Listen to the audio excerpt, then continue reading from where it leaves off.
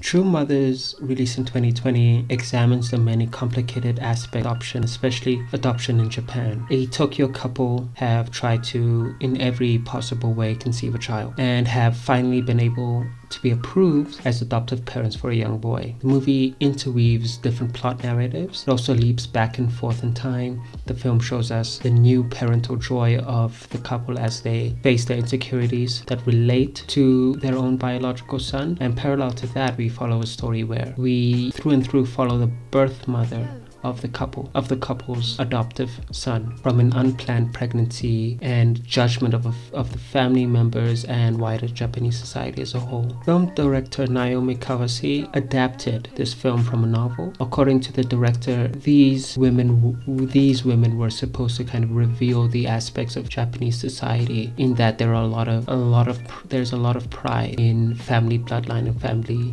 bond between the biological, which results in adopted people not being treated very well in Japan. The film uses a kind of characteristic of documentary style filmmaking that the director had used before throughout her career from the get-go. The filmmakers even managed to get real adopted people and hire them as actors in the film to give it that layer of reality. And this is interesting because the film utilizes and synthesizes a variety of different genres: documentary filmmaking, narrative, and poetic filmmaking as well, that build a unique style and aesthetic. Throughout her career, Kawase has always been fascinated between the line between fact and fiction, fiction, non-fiction, and approaching film with a documentarian gaze, as she put it. An example of the synthesis that I'm referring to is if you look how the film is able to use these poetic images, incorporating these images of scattered sunlight through trees, waves crashing as if attacking the characters, a way of capturing emotion in nature. As a filmmaker in love with nature, Kawase displays the emotions behind nature, whereas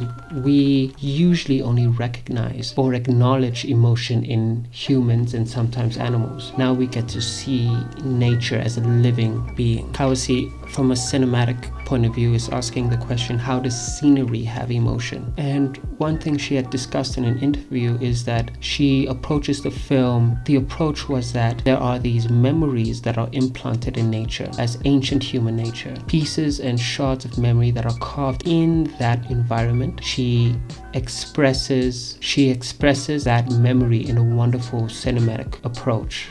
違って見えるね。全部人の手で作ってるわけでしょ。石だよね。全部地球の記憶。Another director that I can contrast and compare with regard to this would be Andrei Tarkovsky, who was also in love with nature. However, Andrei Tarkovsky photographed nature and scenery with intention for primarily aesthetic purposes, but often had symbolic and poetic results. For instance, using water or fire for means of symbolizing rebirth. All in all, Kawase creates a fantastic film that's beautiful, that's poetic, that also feels extremely real. Even the smaller background characters feel real and fully fleshed out. And that's a credit to Kawase's strength as a film director and her sensitivity as a film director. And what I want to do more on this channel is to bring focus to directors with this amount of strength that are from the international scene that don't get as much coverage. So when we're making a film, we have to spend 2 hours or so telling a story, and in a way you strive not to make the spectator, the person who's watching the film, not to bore them. But on the other hand, I'm not about making a film that's like a roller coaster.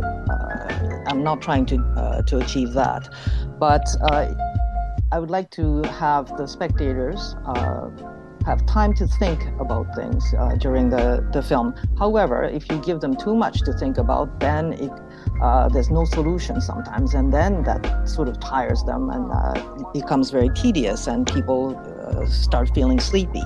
So that's not a good thing either.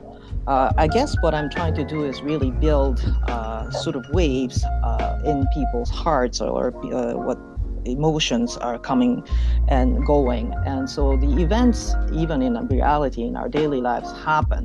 But what is important, and what I'm trying to describe or depict in my films, is the way that people attach certain emotions to those events. It's just not just a succession of events, but the emotions that are attached to those events.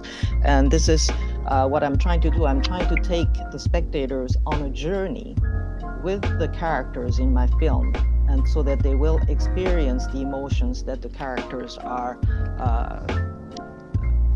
experiencing.